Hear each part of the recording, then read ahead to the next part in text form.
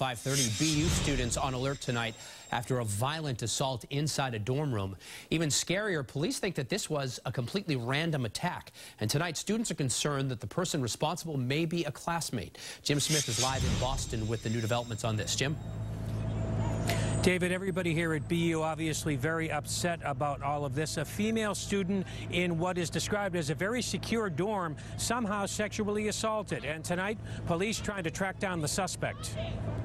We're going to be sure to lock our door all the time. Anxious times at BU, a campus on edge after a female student at the high-rise Student Village 2 dorm reported being sexually assaulted in her own room by a man she didn't know. It happened after 2 a.m. Sunday. Yeah, it's so scary. I think it's really important to feel safe in the dorms, and when we get noticed for an attack, obviously no one feels very safe. There's now word that BU police have received several tips and are working to identify the suspect. Dorm residents tell me they think that suspect is a fellow student because it's so hard to get inside without going through security. The security seems like it's been, at least since I've been here, it's been pretty stout.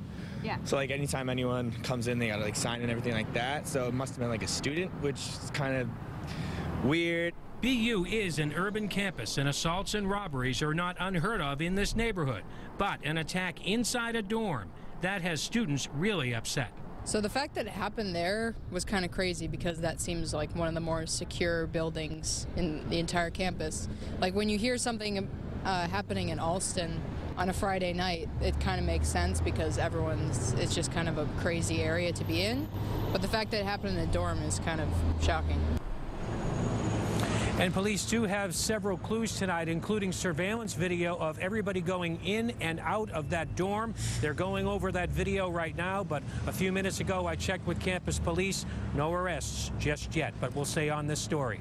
Live in the campus of BU, Jim Smith, WBZ News.